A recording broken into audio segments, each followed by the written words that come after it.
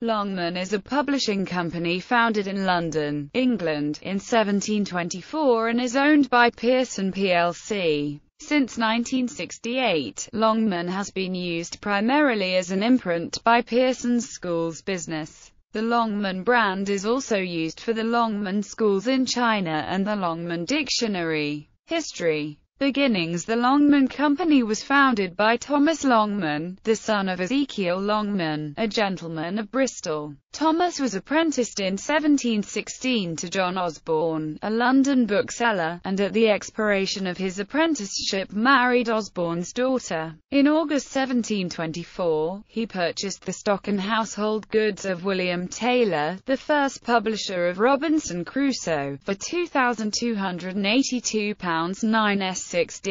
Taylor's two shops in Paternoster Row, London, were known respectively as the Black Swan and the Ship, and became the publishing house premises. Longman entered into partnership with his father-in-law, Osborne, who held 1/6 of the shares in Ephraim Chambers' Encyclopedia. Longman himself was one of the 6 booksellers who undertook the responsibility of Samuel Johnson's dictionary. Second and third generations. In 1754, Longman took into partnership his nephew, Thomas Longman, and the title of the firm became T&T Longman. Upon the death of his uncle in 1755, Longman became sole proprietor. He greatly extended the colonial trade of the firm. In 1794 he took Owen Rees as a partner. In the same year Thomas Brown entered the house as an apprentice. Longman had 3 sons. Of these, Thomas Norton Longman succeeded to the business.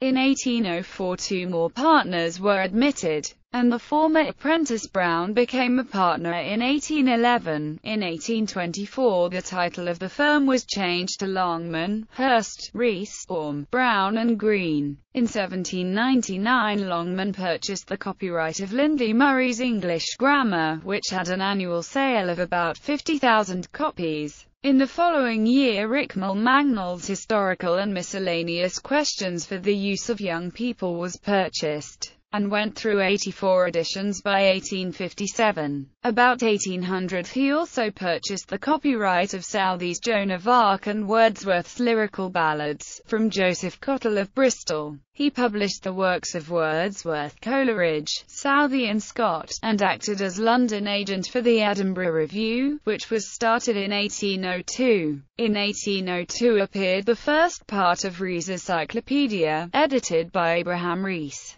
This was completed in 39 volumes plus 6 volumes of plates in 1819. In 1814 arrangements were made with Thomas More for the publication of Layla Rook, for which he was paid £3,000, and when Archibald Constable failed in 1826, Longmans became the proprietors of the Edinburgh Review. They issued in 1829 Lardner's Cabinet Encyclopedia, and in 1832 McCulloch's Commercial Dictionary. Fourth and fifth generations. Thomas Norton Longman died on 29 August 1842, leaving his 2 sons, Thomas and William, in control of the business in Paternoster Row. Their first success was the publication of Macaulay's Lays of Ancient Rome, which was followed in 1841 by the issue of the first 2 volumes of his History of England, which after a few years had a sale of 40,000 copies. The 2 brothers were well known for their literary talent. Thomas Longman edited a beautifully illustrated edition of the New Testament, and William Longman was the author of several important books.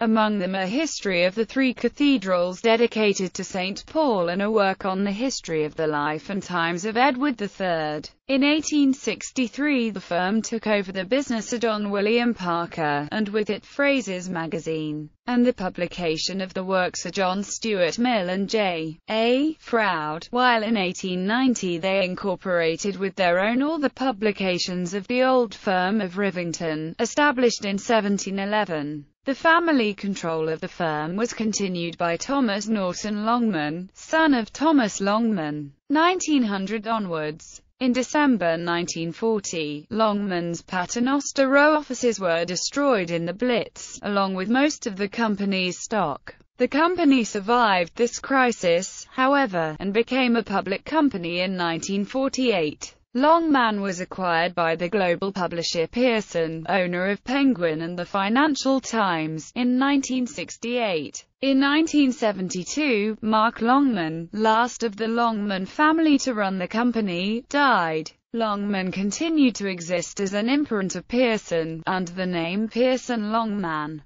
Pearson Longman specialized in English, including English as a second or foreign language, history, economics, philosophy, political science, and religion. Longman is now primarily used by Pearson's ELT business. The Longman brand is now only used for the Longman schools in China and oddments such as the Longman Dictionary and Kennedy's Revised Latin Primer. All other textbooks and products use the Pearson brand imprint. Longman imprints. 1724T. Longman. 1725J. Osborne and T. Longman. 1734T. Longman. 1745T. Longman and T. Schule. 1747T. Longman. 1753T. and T. Longman. 1755M. and T. Longman. 1755T. Longman. 1793TN. Longman. Also T. Longman. 1797 Messrs. Longman and Rees. 1799 TN. Longman and O. Rees. 1800 Longman and Rees. 1804 Longman, Hurst, Rees and Orme. 1811 Longman, Hurst, Rees, Orme Brown. 1823 Longman, Hurst, Rees, Orme, Brown and Green. 1825 Longman, Rees, Orme, Brown and Green. 1832 Longman, Rees, Orme, Brown, Green and Longmans. 1838 Longman, Orme, Brown, Green and Longmans. 1840 Longman, Orme & Co. 1841 Longman, Brown & Co. 1842 Longman, Brown, Green and Longmans. 1856 Longman, Brown, Green, Longmans and Roberts. 1859 Longman, Green, Longman and Roberts. 1862 Longman, Green, Longman, Roberts and Green. 1865 Longmans, Green, Reader and Dyer. 1880 Longmans, Green & Co. 1926 Longmans, Green & Co. 1959 Longmans. 1969 Longman.